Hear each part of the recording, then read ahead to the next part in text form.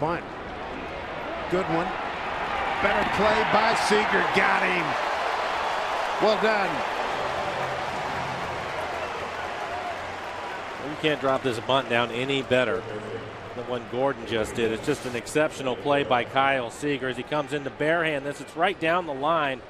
The hard part about this is you have to throw back across your body and keep from throwing it into the runner so that the first baseman has a chance to make the plays. You take a look at the McDonald's Supermo.